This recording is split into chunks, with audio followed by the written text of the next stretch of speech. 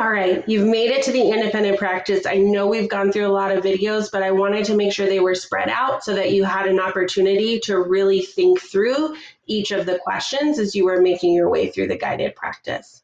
So now, because it's independent practice time, you are going to now answer questions 4 and 5, which are linked below, completely on your own.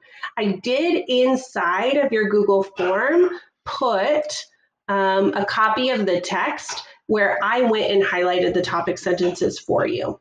You can feel free to reread this as you're going through and answering the questions, but make sure you're thinking, is this a big idea question or is this a supporting detail question? And then using the steps that we talked about to be able to answer and find the correct answer for these last 2 questions.